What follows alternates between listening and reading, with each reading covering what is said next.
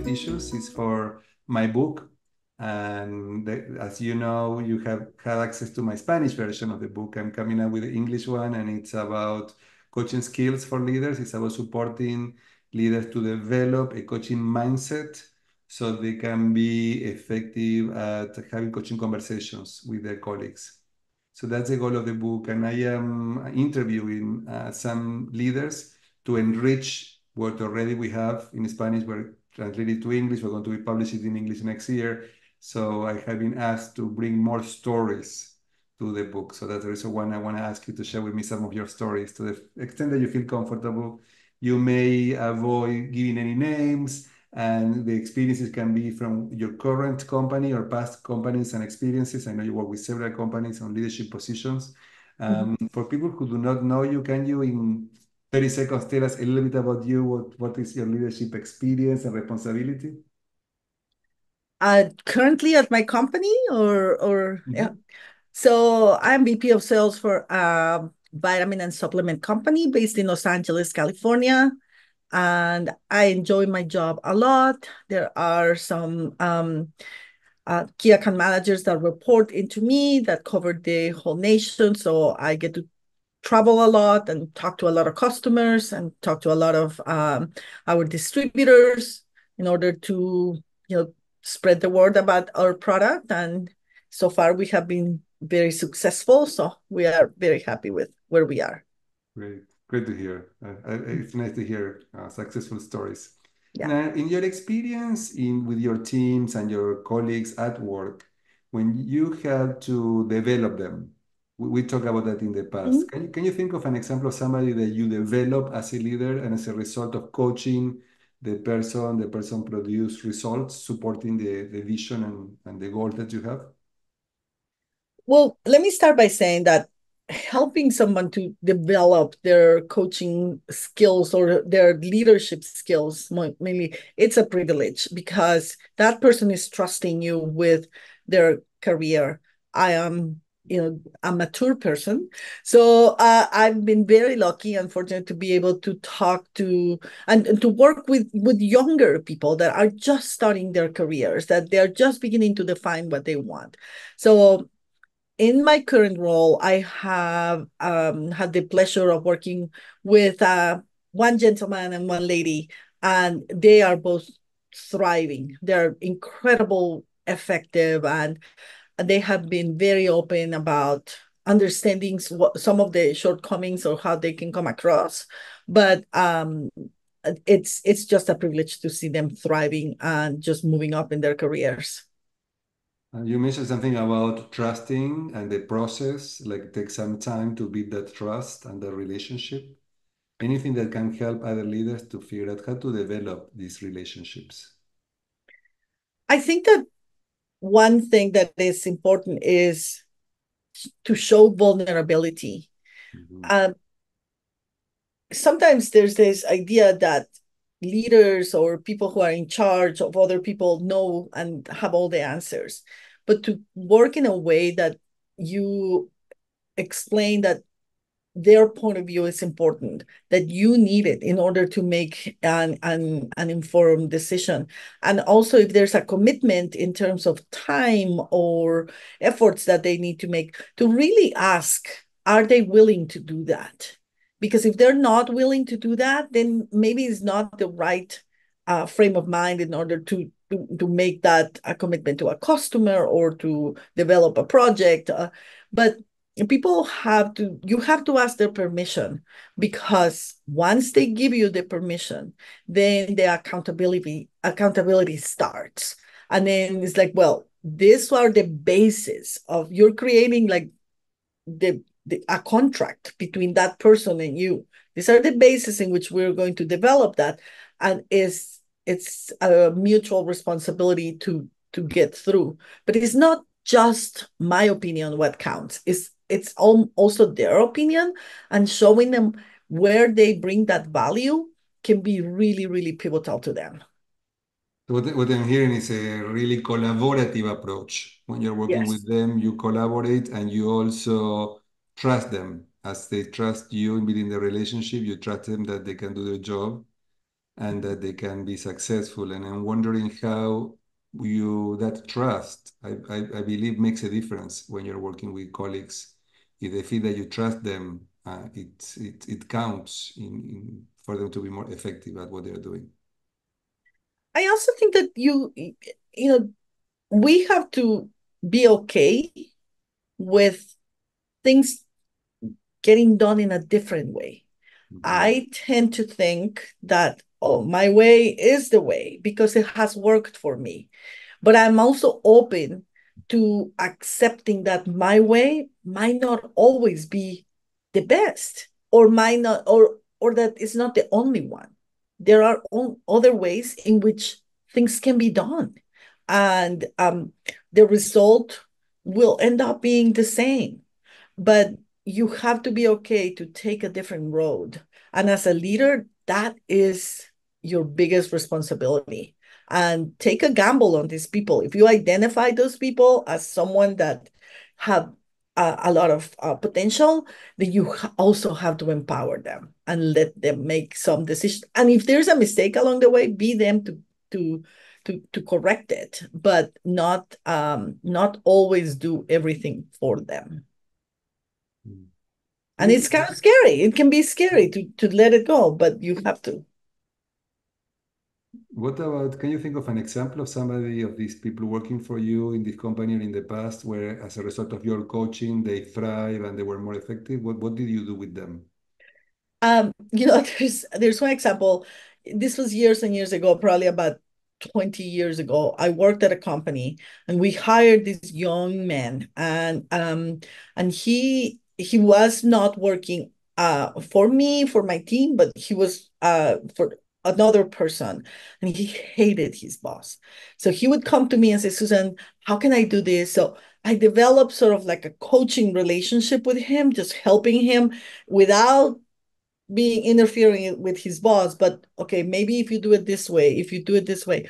So he didn't last very long in that company, but I stayed in contact with him. And maybe 2 to 3 times a year we would chat, and it's like, how's your career going, where are you working now? Well, he's brilliant, and um, uh, he's now a VP of sales at a company. And I was talking to him this morning because someone that I need to do business with, he's super familiar with him. So now he is the one. I called him and say, hey, you know this guy? How can I get to him? So now it was his turn, and he goes, Susan, I'm so glad that I can do something. But we're both at the same level. He has a team that he also manages. So I'm super proud of him because he really exemplifies somebody who went all the way and trusted. And for 20 years we have had that relationship. So it's good. That's a great story. And I do believe that when leaders invest in their people, eventually you never know how that would pay back to you. Mhm. That's a great example of that. Now, Yeah. one of the chapters of the book is about ethics. Have you find yourself as a leader having to make any decision or any challenge that was ethical in collaboration with people working for you?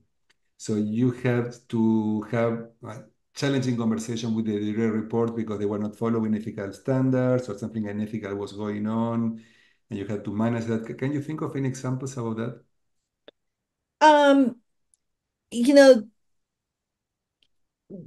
I think that you encounter that almost every day. Every decision, small, big, it has an element of ethical conduct in there. Mhm. And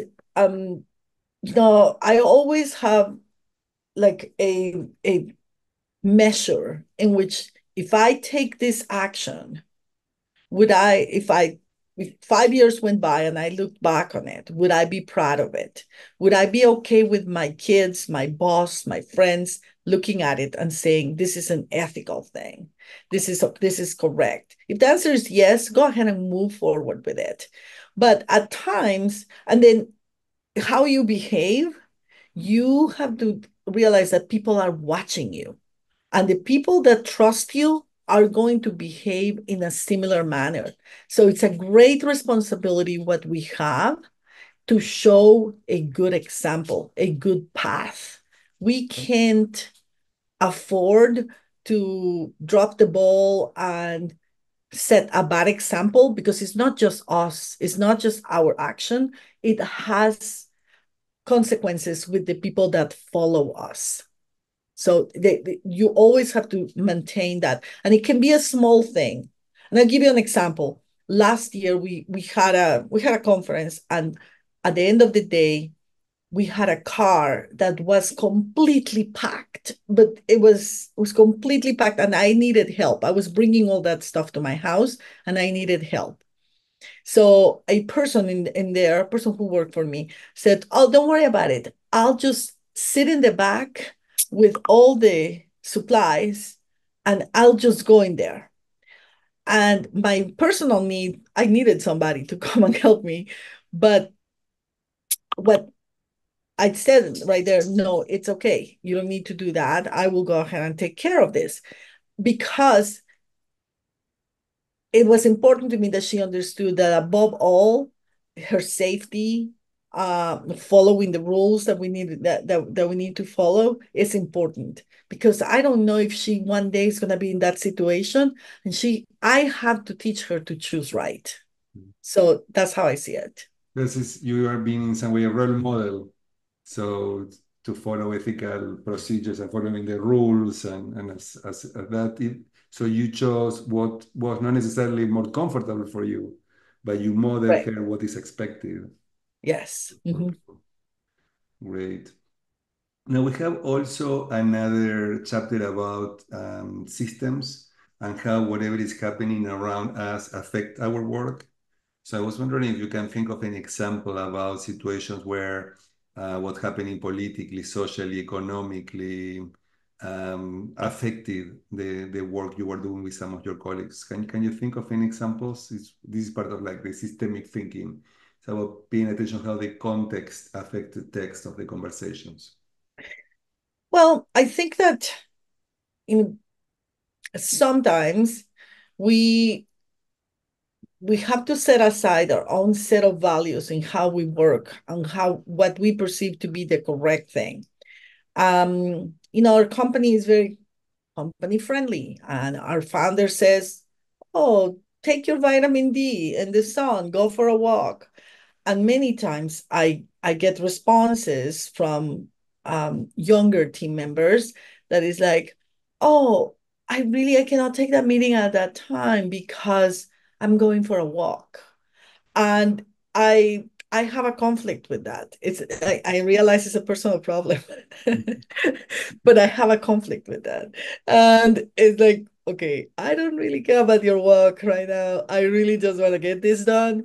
But I have to then be accommodating and understand that that is the policy that we have, and that it is my job to respect it, even if I don't necessarily agree with it at the moment. I mean, it's a beautiful concept. It's just that at the moment it becomes a little bit of a challenge for me. So yes, I mean, at times that is it, and you just simply. I mean, I had somebody who told me about a week ago, "I'm not gonna show myself on camera because I'm in my hammock taking the sun, but I am taking this meeting," and I just.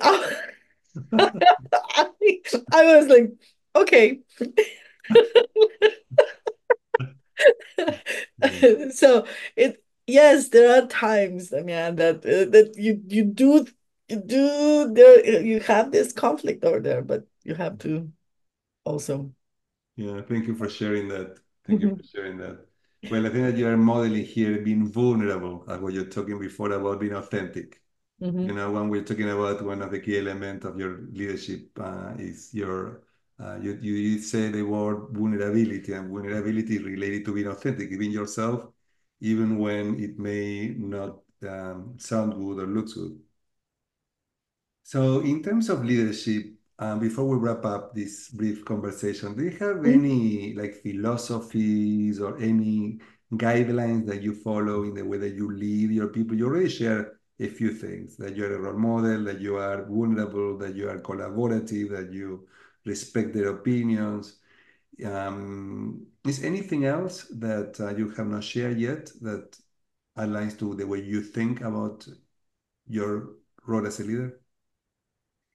I think that we have, as leaders, we have the responsibility to really show people that the human being, the human element, is more important than the task that we are asking a person to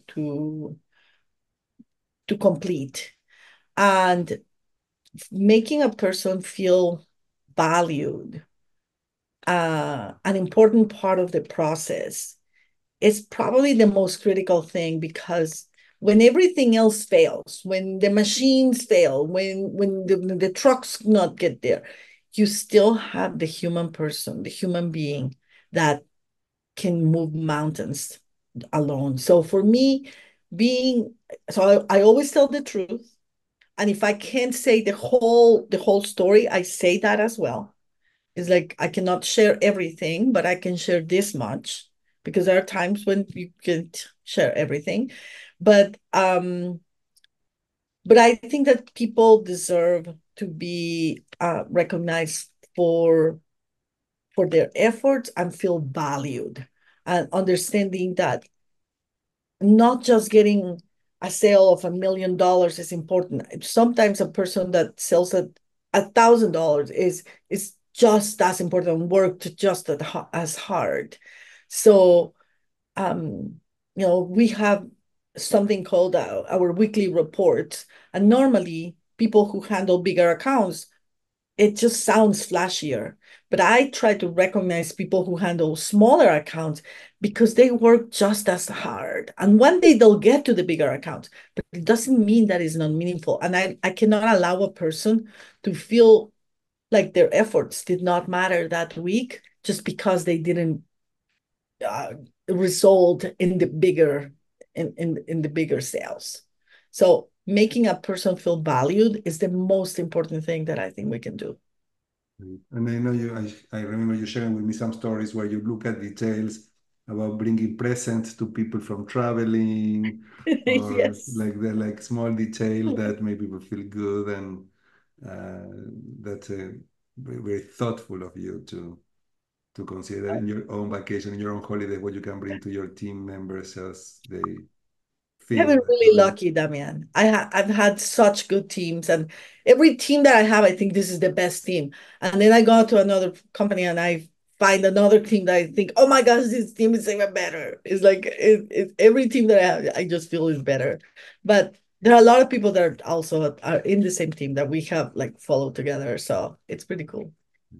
Well, I really appreciate your time and willingness to work with me in this book. So I'm going to stop the recording now. And is anything else you want to say before we finish?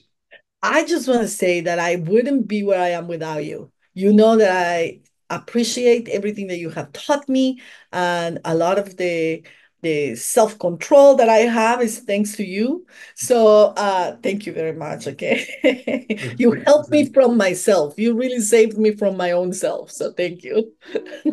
Thank you for being willing to do this interview with me. I appreciate it very much. Thank you.